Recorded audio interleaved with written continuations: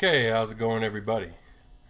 So we're going to go ahead and read some more Lenin. This is Lessons of the Revolution. So this was written. The article was written at the end of July. The afterward on September 6th, 1917. So yeah, let's go ahead and get into this. There's several different parts here. Let's see, there is 9 different parts and an afterward. And it's signed off by V.I. Lenin. So let's go ahead and read these. They're not very long parts. I think I could read this whole thing in one single take. So that's what I'm going to do. Let's go ahead and get into it. It has a little introduction here for the first part. Every revolution means a sharp turn in the lives of a vast number of people. Unless the time is right for such a turn, no real revolution can take place. And just as any turn in the life of an individual teaches him a great deal and brings rich experience and great emotional stress, so a revolution teaches an entire people very rich and valuable lessons in a short space of time.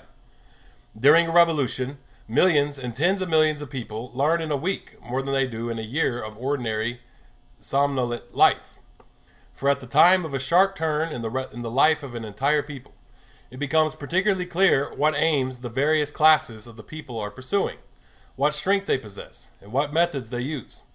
Every class-conscious worker, soldier, and peasant should ponder thoroughly over the lessons of the Russian Revolution, especially now, at the end of July, when it is clear that the first phase of our revolution has failed.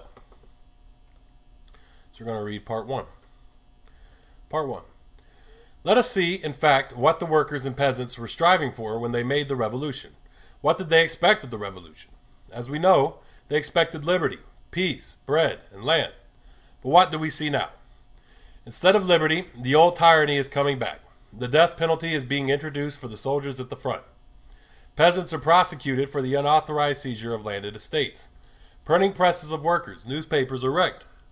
Workers' newspapers are closed down without trial. Bolsheviks are arrested, often without any charge or upon blatantly trumped-up charges. It may be argued that the persecution of Bolsheviks does not constitute a violation of freedom, for only certain individuals are being prosecuted and on certain charges. Such an argument, however, would be a deliberate and obvious lie, for how can anyone wreck printing presses and close down newspapers for the crimes of individuals, even if these charges were proved and established by a court of law? It would be a different thing if the government had legally declared the whole party of the Bolsheviks, their very trend and views, to be criminal. But everybody knows that the government of Free Russia could not and did not do anything of the kind. What chiefly exposes the libelous character of the charges against the Bolsheviks is that the newspapers of the landowners and capitalists furiously abused the Bolsheviks for their struggle against the war and against the landowners and capitalists, and openly demanded the arrest and prosecution of the Bolsheviks, even when not a single charge against a single Bolshevik had been trumped up. The people want peace, yet the revolutionary government of Free Russia has resumed the war of conquest on the basis of those very secret treaties which ex-Tsar Nicholas II concluded with the British and French capitalists, so that the Russian capitalists might plunder other nations. Those secret treaties remain unpublished. The government of Free Russia resorted to subterfuges, and to this day has not proposed a just peace to all nations. There is no bread. Famine is again drawing near. Everybody sees that the capitalists and the rich are unscrumptiously cheating the treasury on war deliveries. The war is now costing the nation 50 million rubles daily. That they are raking in fabulous profits through high prices, while nothing whatsoever has been done to establish effective control by the workers over the production and distribution of goods. The capitalists are becoming more brazen every day. They're throwing workers out into the street, and this at a time when the people are suffering from shortages. A vast majority of peasants at Congress after Congress have loudly and clearly declared that landed proprietorship is an injustice and robbery. Meanwhile, a government which calls itself revolutionary and democratic has been leading peasants by the nose for months and deceiving them by promises and delays. For months, the capitalists did not allow Minister Chernoff to issue a law prohibiting the purchase and sale of land. And when this law was finally passed, the capitalists started a foul slander campaign against Chernoff, which they are still continuing. The government has become so brazen in its defense of the landowners that it is beginning to bring peasants to trial for unauthorized seizures of land. They are leading the peasants by the nose, telling them to wait for the Constituent Assembly. The convocation of the Assembly, however, is being steadily postponed by the capitalists. Now that, owing to Bolshevik pressure, it has been set for September 30th, the capitalists are openly clamoring about this being, quote, impossibly short notice, and are demanding the Constituent Assembly's postponement. The most influential members of the Capitalist and Landowner Party, the Cadet or People's Freedom Party, such as Panina, are openly urging that the convocation of the Constituent Assembly be delayed until after the war. As to land, wait until the Constituent Assembly. As to the Constituent Assembly, wait until the end of the war. As to the end of the war, wait until complete victory. That is what it comes to. The capitalists and landowners, having a majority in the government, are plainly mocking at the peasants. Number 2. But how could this happen in a free country after the overthrow of the Tsarist regime? In a non-free country, the people are ruled by a czar and a handful of landowners, capitalists and bureaucrats who are not elected by anybody. In a free country, the people are ruled only by those who have been elected for that purpose, by the people themselves. At the elections, the people divide themselves into parties, and as a rule, each class of the population forms its own party. For instance, the landowners, the capitalists, the peasants, and the workers all form separate parties. In free countries, therefore, the people are ruled through an open struggle between parties and by free agreement between these parties. For about 4 months after the overthrow of the Tsarist regime on February 27, 1917, Russia was ruled as a free country, i.e., through an open struggle between freely formed parties and by free agreement between them. To understand the development of the Russian Revolution, therefore, it is above all necessary to study the chief parties, the class interests they defended, and the relations among them all. Number 3. After the overthrow of the Tsarist regime, state power passed into the hands of the first provisional government, consisting of representatives of the bourgeoisie, i.e. the capitalists, who were joined by the landowners. The Cadet Party, the chief capitalist party, held pride of place as the ruling and government party of the bourgeoisie. It was no accident this party secured power, although it was not the capitalists, of course, but the workers and peasants, the soldiers and sailors, who fought the Tsarist troops and shed their blood for liberty. Power was secured by the capitalist party because the capitalist class possessed the power of wealth, organization, and knowledge. Since 1905, and particularly during the war, the class of the capitalists and the landowners associated with them have made in Russia the greatest progress in organizing. The Cadet Party has always been monarchist, both in 1905 and from 1905 to 1917. After the people's victory over Tsarist tyranny has proclaimed itself a Republican Party. The experience of history shows us that whenever the people triumph over a monarchy, capitalist parties were willing to become Republican as long as they could uphold the privileges of the capitalists and their unlimited power over the people.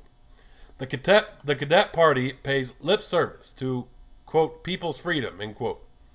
But actually it stands for the capitalists, and it was immediately backed by all the landowners, monarchists, and black hundreds. The press and the elections are proof of this. After the revolution, all the bourgeois papers and the whole black hundred press began to sing in unison with the cadets, not daring to come out openly. All the monarchist parties supported the Cadet Party at the elections, as for example in Petrograd.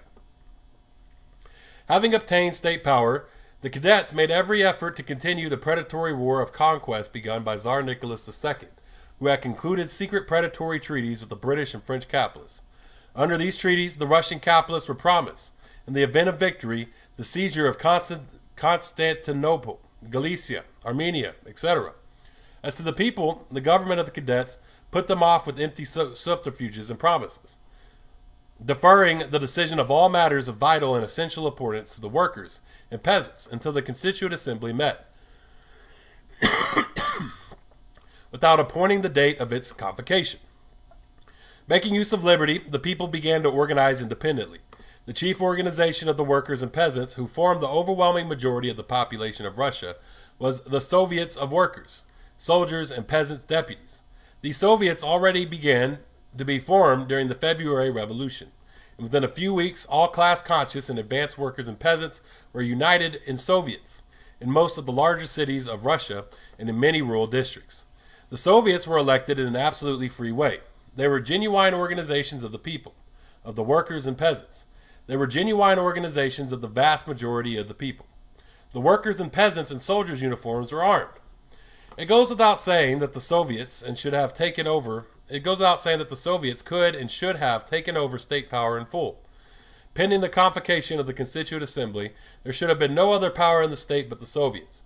Only then would our revolution have become a truly popular and truly democratic revolution. Only then could the working people, who are really striving for peace and who really have no interest in a war of conquest, have begun firmly and resolutely to carry out a policy which would have ended the war of conquest and led to peace. Only then could the workers and peasants have curbed the capitalists, who are making fabulous profits, quote, from the war, end quote, and who have reduced the country to a state of ruin and starvation. But in the Soviets, only a minority of the deputies were on the side of the Revolutionary Workers' Party. The Bolshevik Social Democrats, who demanded that all state power should be transferred to the Soviets.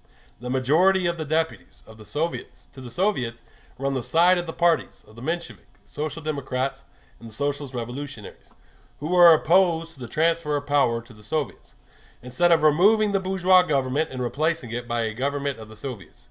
These parties insisted on supporting the bourgeois government, compromising with it, and forming a coalition government with it. This policy of compromise with the bourgeoisie pursued by the Socialist, Revolutionary, and Menshevik parties, who enjoyed the confidence of the majority of the people, is the main content of the entire course of development of the revolution during the 5 months since it began. Number 4. Number 4, section 4 of this is literally just one sentence. Let us first see how this compromising of the Socialist Revolutionaries and Mensheviks with the bourgeoisie proceeded, then let us try to explain why the majority of the people trusted them. Okay, then goes number 5. The Mensheviks and Socialist Revolutionaries have compromised with the capitalists in one way or another at every stage of the Russian Revolution. At the very close of February 1917, as soon as the people had triumphed and the Tsarist regime had been overthrown, the capitalist provisional government admitted Kerensky as a, quote, socialist, end quote. As a matter of fact, Kerensky has never been a socialist. He was only a Trudovik, and he enlisted himself with the, quote, socialist revolutionaries, end quote, only in March of 1917, when it was already safe and quite profitable to do so. Though through Kerensky, as deputy chairman of the Petrograd Soviet, the capitalist provisional government immediately set about gaining control of and taming the Soviet. The Soviet, i.e. the Socialist Revolutionaries and Mensheviks who predominated in it, allowed itself to be tamed, agreeing immediately after the formation of the capitalist provisional government to, quote, support it, end quote, quote, to the extent, end quote, that it carried out its promises. The Soviet regarded itself as a body verifying and exercising control over the activities of the provisional governments. The leaders of the Soviet established what was known as a contact commission to keep in touch with the government. Within that contact commission, the Socialist Revolutionary and Menshevik leaders of the Soviet held continuous negotiations with the capitalist government, holding, properly speaking, the status of ministers without portfolio or unofficial ministers. The state of affairs lasted throughout March and almost the whole of April, seeking to gain time. The capitalists resorted to delays and subterfuges. Not a single step of any importance to further the revolution was taken by the capitalist government during this period. It did absolutely nothing even to further its direct and immediate task, the convocation of the Constituent Assembly. It did not submit the question to the localities or even set up a central commission to handle the preparations. The government was concerned with only one thing, namely, surreptitiously renewing the predatory international treaties concluded by the Tsar with the capitalists of Britain and France, thwarting the revolution as cautiously and quietly as possible, and promising everything without fulfilling any of its promises. The Socialist Revolutionaries and Mensheviks and the Contact Commission acted like simpletons who were fed on fancy phrases, promises, and more promises. Like the crow in the fable, the Socialist Revolutionaries and Mensheviks succumbed to flattery and listened with pleasure to the assurances of the capitalists that they valued the Soviets highly and did not take a single step without them. The time passed and the capitalist government did absolutely nothing for the revolution. On the contrary, during this period it managed, to the detriment of the revolution, to renew the secret predatory treaties, or rather to reaffirm them and vitalized them by supplementary and no less negotiations with Anglo-French imperialist diplomats. During this period, it managed, to the detriment of the revolution, to lay the foundations of a counter-revolutionary organization or at least of a rapprochement among the generals and officers in the army in the field. To the detriment of the revolution, it managed to start the organization of industrialists, of factory owners, who, under the onslaught of the workers, were compelled to make concession after concession, but who at the same time began to sabotage, damage production, and prepared to bring it to a standstill when the opportunity came. However, the organization of the advanced workers and peasants in the Soviets made steady progress. The foremost representatives of the oppressed classes felt that, in spite of the agreement between the government and the Petrograd Soviet, in spite of Kerensky's pompous talk, in spite of the Contact Commission, the government remained an enemy of the people, an enemy of the revolution. The people felt that unless the resistance of the capitalists was broken, the cause of peace, liberty, and the revolution would inevitably be lost. The impatience and bitterness of the people kept on growing.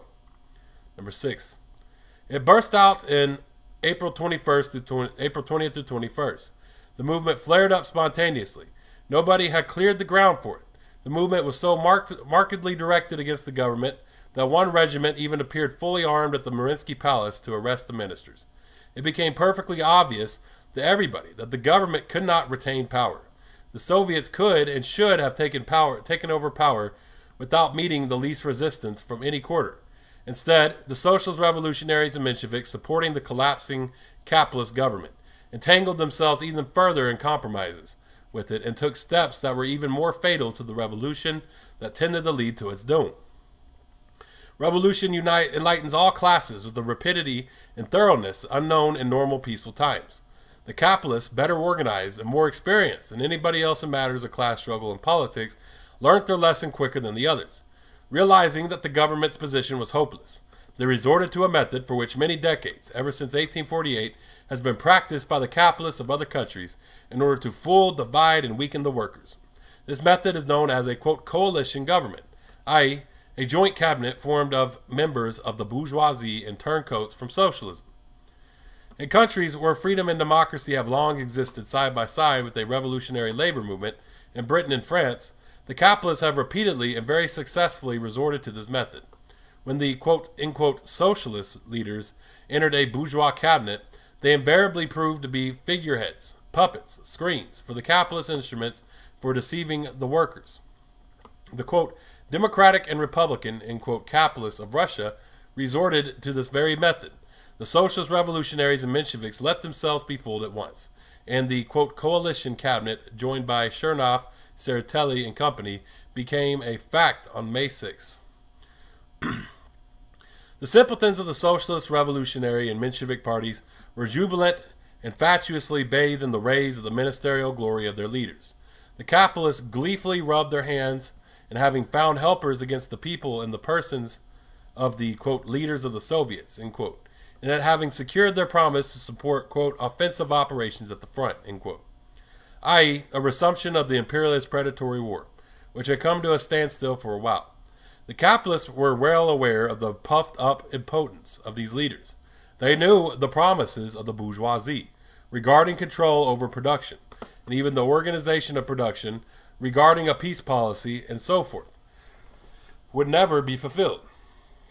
And so it turned out the second phase in the development of the revolution, May 6th to June 9th or June 18th, fully corroborated the expectations of the capitalists as to ease with which the socialist revolutionaries and Mensheviks could be fooled. While Peshekhanov and Skobelev were deceiving themselves and the people with florid speeches to the effect that 100% of the profits of the capitalists would be taken away from them, that their, quote, resistance was broken, end quote, and so forth. The capitalists continued to consolidate their position. Nothing, absolutely nothing, was undertaken during this period to curb the capitalists. The ministerial turncoats from socialism proved to be mere talking machines for distracting the attention of the oppressed classes, while the entire apparatus of state administration actually remained in the hands of the bureaucracy, the officialdom, and the bourgeoisie. The notorious Palchinsky, deputy minister for industry, was a typical representative of that apparatus, blocking every measure against the capitalists, while the ministers prated everything remained as of old. The bourgeoisie used Minister Tsereteli in particular to fight the revolution. He was sent to, quote, pacify Kronstadt with the local revolutionaries, when the local revolutionaries had the audacity to remove an appointed commissar.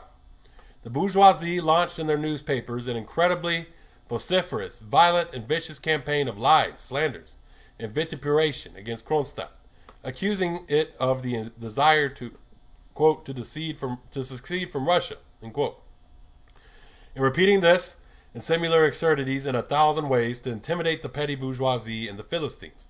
A most typically stupid and frightened Philistine, Tsereteli, was the most conscientious of all in swallowing the bait of bourgeois slander. He was the most zealous of all in smashing and subduing Kronstadt, without realizing that he was playing the role of a lackey of the counter-revolutionary bourgeoisie. He turned out to be the instrument of the compromise, arrived at with the revolutionary Kronstadt, whereby the commissar for Kronstadt was not simply appointed by the government, but was elected locally and was confirmed by the government. It was on such miserable compromises that the ministers who had deserted socialism for the bourgeoisie wasted their time. Wherever a bourgeois minister could not appear in defense of the government before the revolutionary workers and the Soviets, Skobelev, Tsereteli, Chernov, or some other socialist minister appeared, or to be precise, was sent by the bourgeoisie, and faithfully performed their assignment. He would do his level best to defend the cabinet, whitewash the capitalists, and fool the people by making promise after promise and by advising people to wait. Minister Chernov particularly was engaged in bargaining with his bourgeois colleagues. Down to July, to the new crisis of power, which began after the movement of July the 3rd to the 4th, to the resignation of the cadets from the cabinet. Minister Chernov was continuously engaged in the useful and interesting work, so beneficial to the people, of, quote, persuading his bourgeois colleagues, exhorting them to agree to, at least to prohibition of the purchase and sale of land. This prohibition had been most solemnly promised to the peasants at the All-Russia Congress of Peasant Deputies in Petrograd. But the promise remained only a promise. Chernov proved unable to fulfill it either in May or in June, until the revolutionary tide, the spontaneous outbreak of the July 3rd and 4th, which coincided with the resignation of the cadets from the cabinet, made it possible to enact this measure. Even then, however, it proved to be an isolated measure, incapable of promoting to any palpable extent the struggle of the peasants against the landowners for land. Meanwhile, at the front, the counter-revolutionary imperialist task of resuming the imperialist predatory war, a task which Guchkov, so hated by the people, had been unable to accomplish, was being accomplished successfully and brilliantly by the, quote, revolutionary Democrat, end quote. Kerensky, that new baked member of the Socialist Revolutionary Party. He reveled in his own eloquence. Incense was burned to him by the imperialists, who were using him as a pawn. He was flattered and worshipped, all because he served the capitalists faithfully, trying to talk the, quote, revolutionary troops, end quote, into agreeing to resume the war being waged in pursuance of the treaties concluded by Tsar Nicholas II with the capitalists of Britain and France, a war waged so that Russian capitalists might secure Constantinople, Lvov, Erzurum, and Trebizond. So passed the second phase of the Russian Revolution, May 6th to June 9th. Shielded and defended by the, quote, socialist ministers, the counter-revolutionary bourgeoisie grew in strength, consolidated their position, and prepared an offensive both against the external enemy and against the internal enemy, i.e., the revolutionary workers. Number 7. On June 9th, the Revolutionary Workers' Party, the Bolsheviks, was preparing for a demonstration in Petrograd to give organized expression to the irresistibly growing popular discontent and indignation. The socialist revolutionary and Menshevik leaders, entangled in compromises with the bourgeoisie and bound by the imperialist policy of an offensive, were horrified, feeling that they were losing their influence among the masses. A general howl went up against the demonstration, and the counter-revolutionary cadets joined in this howl, this time together with the socialist revolutionaries and Mensheviks. Under their direction, and as a result of their policy of compromise with the capitalists, the swing of the petty bourgeois masses to an alliance with the counter-revolutionary bourgeoisie became quite definite and strikingly obvious. This is the historical significance and class meaning of the crisis of June 9th. The Bolsheviks called off the demonstration, having no wish to lead workers at that moment into losing a fight against the United Cadets, Socialist Revolutionaries, and Mensheviks. The latter, however, so as to retain at least a vestige of the people's confidence, were compelled to call a general demonstration for June. This says June 48th. I don't think it's 48 because there's only like, what, 30 days in June? Maybe 18th, maybe 28th. It's a typo there. The bourgeoisie were beside themselves with rage, rightly discerning in this a swing of the petty bourgeois Democrats towards the proletariat, and they decided to paralyze the action of the Democrats by an offensive at the front. In fact, June 18th was marked by an impressive victory for the slogans of the revolutionary proletariat, the slogans of Bolshevism, among the people of Petrograd, and on June 19th, the bourgeoisie and the Bonapartists, Kerensky, solemnly announced that the offensive at the front had begun on June 18th.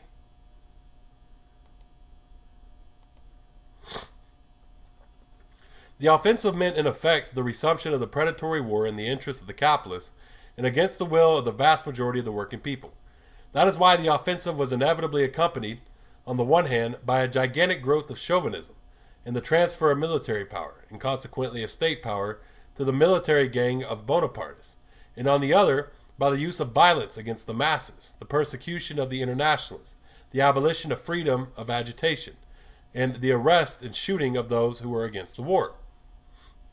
Whereas May 6th bound the socialist revolutionaries and Mensheviks to the triumphal chariot of the bourgeoisie with the rope, June 19th shackled them as servants of the capitalists with a chain. Owing to the resumption of the predatory war, this is number 8. Owing to the resumption of the predatory war, the bitterness of the people naturally grew even more rapidly and intensely. July 3rd through 4th witnessed an outburst of their anger, which the Bolsheviks attempted to restrain, and which, of course, they had to endeavor to make as organized as possible. The Socialist Revolutionary and Mensheviks,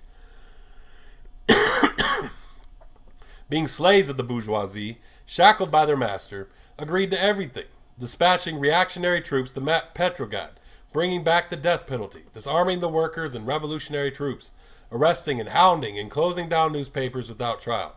The power which the bourgeoisie and the government were unable to take entirely, and which the Soviets did not want to take, fell into the hands of the military clique, the Bonapartists, who, of course, were wholly backed by the cadets and the Black Hundreds, by the landowners and capitalists. Down the ladder, step by step, having once set foot on the ladder of compromise of the bourgeoisie, the Socialist Revolutionary and Mensheviks slid irresistibly downwards to rock bottom. On February 28th, in the Petrograd Soviet, they promised conditional support to the bourgeois government. On May 6th, they saved it from collapse and not allowed themselves to be made to the servants and defenders by agreeing to an offensive. On June 9th, they united with the counter-revolutionary bourgeoisie in a campaign of furious rage, lies, and slander against the revolutionary proletariat. On June 19th, they approved the resumption of the predatory war. On July 3rd, they consented to the summoning of reactionary troops, which was the beginning of their complete surrender of power to the Bonapartists, down the ladder step by step. This shameful finale of the Socialist Revolutionary and Menshevik parties was not fortuitous, but a consequence of the economic status of the small owners. The petty bourgeois, as had been repeatedly borne out by experience in Europe. This is number 9. Everybody, of course, has seen the small owner bend every effort and strain every nerve to, quote, get on in the world, end quote, to become a real master, to rise to the position of a, quote, strong employer, to the position of a bourgeois. As long as capitalism rules the roost, there is no alternative for the small owner than becoming a capitalist, and that is possible at best in the case of one small owner out of 100, or becoming a ruined man, a semi-proletarian, and ultimately a proletarian. The same is true in politics. The petty bourgeois Democrats, especially their leaders, tend to trail after the bourgeoisie. The leaders of the petty bourgeois Democrats console their people with promises and assurances about the possibility of reaching agreement with the big capitalists. At best, and for a very brief period, they obtain certain minor concessions from the capitalists for a small upper section of the working people.